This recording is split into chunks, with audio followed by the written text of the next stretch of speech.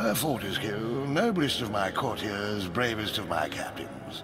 Oh, that we should meet at such a dark hour, with the fate of this realm lying once again in your hands. Good God, Fortescue, what's happened to your jaw? Bad luck, old man.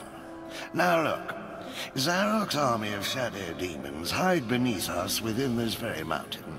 They prepare as we speak to invade Fair Garomir. If we are to thwart his plans, we must bring down the castle on top. We must unleash the lava behind the floodgates.